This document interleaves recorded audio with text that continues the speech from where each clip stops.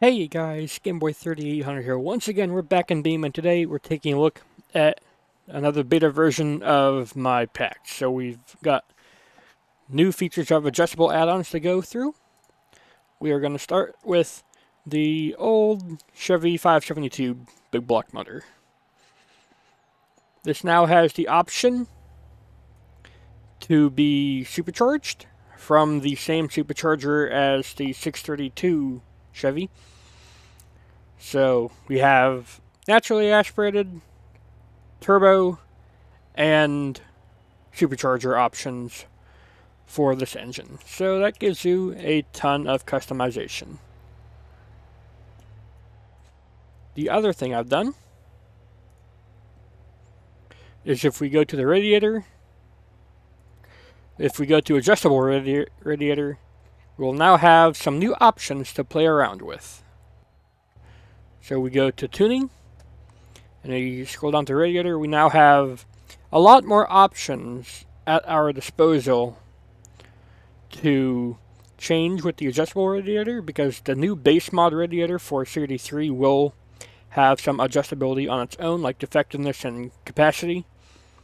So I've added the size for both the radiator and the oil cooler, the effectiveness for the oil cooler, and the temperature for the thermostat for both of those cooling options. So you have way more control over the cooling of this truck. And I have also, you may have seen it before, given it the option to be forward mounted. What does this mean? Well, let's just take a look. The radiator is gone. Where did it go? Nope, it's not gone at all. You just gotta take a look under the hood, because now it hides beneath here. Look at that. That's pretty cool. As far as I can tell, there's no way to give it damage yet in Beam. I mean, there is a way, but CRD doesn't have it, because normally the radiator is so protected inside its cage there that it can't be damaged. So for now, it will behave like it's stock and not get any damage if we bump stuff with the front. But I would like to give it that ability to be damaged so that you can have like an overheating truck with leaking radiator and stuff. But right now it's just a different look. It's purely visual for the most part. The fans do work though. They all spin. You can see them all going there.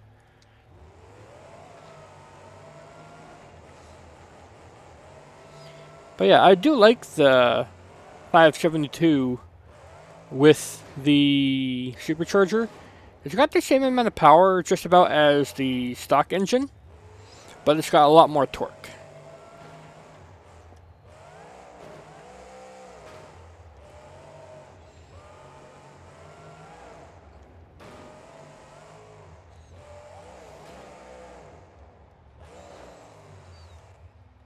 Now let's put in that new motor.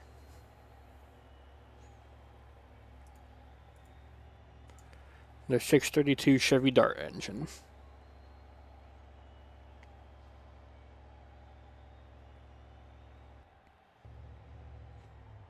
And now we have the regular blower setup here. But now we actually have another intake option. We have the high-rise Holley EFI. So what is this? Well, it is the naturally aspirated option from the Chevy 572. So this means we have supercharger and naturally aspirated intake options on the 632. This means we have as much horsepower and torque as the stock Merlin engine, but we don't have any supercharger to help us out. So we're naturally aspirated. It gives a very different driving experience, I feel. One thing you do need to keep in mind is that this gearbox is pretty extended, so you may want to tighten up that first gear a little bit, or second gear a little bit more. So let's see how this does. We might get a little bit better throttle response out of this now. Yeah, that's a bit better. Got a very smooth power band, very usable power curve. And it doesn't sound too impressive. Like, it sounds like it's having a hard time, but we're actually going just as fast as we would be with a normal engine. You just don't have a supercharger. And I did this because Sin asked me, hey, that's a cool engine, but will it have an allowable amount of horsepower in like a community event? I was like, no, it's got like 2300 horsepower from standard, and the regular limit is 1800 horsepower, right? So, yeah, so now, with this setup, you can use it in a normal event of mine, or something. Or if you wanted it to be fair, you could do that as well.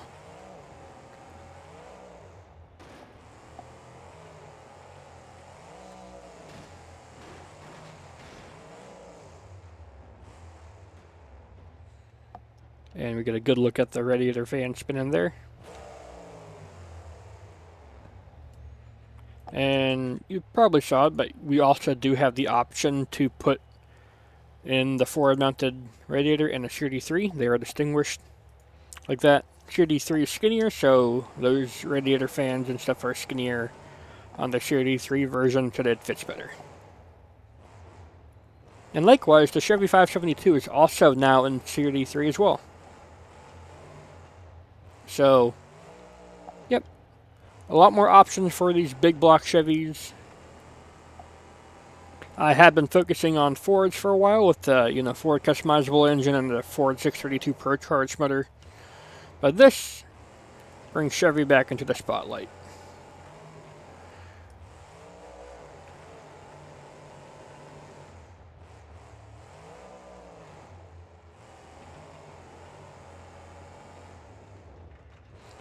That will about do it for this short update video.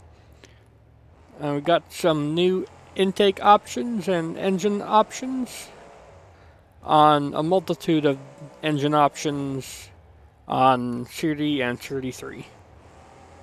And then we have the updated adjustable radiator to be more in line with the upcoming CRD 3.0 update that has a built-in adjustable radiator stuff. And some new front-mounted radiator options as well.